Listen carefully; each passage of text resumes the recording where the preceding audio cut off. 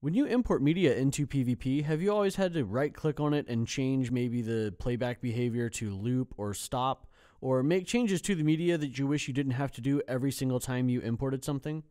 Well, luckily, there's a way to change those default settings for when you import media. You can do this by selecting the PvP menu at the top left corner of the program, and then choosing Preferences.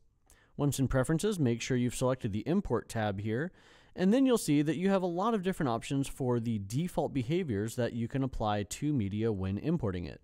Up here at the top, you're going to start with, for those specific queues, do you want it to automatically go to next or go to random? So you can check this box and select one of those options if you'd like.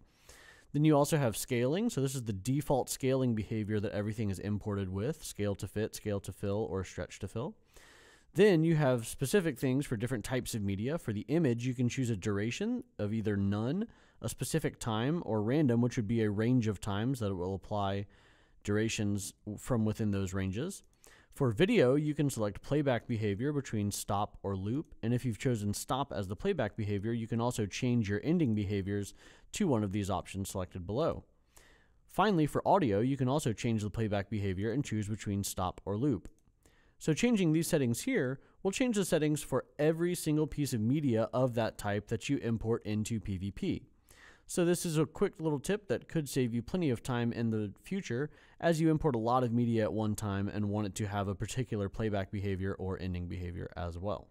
For more information and more tips and tricks, visit our other tutorials and our knowledge base at renewedvision.com.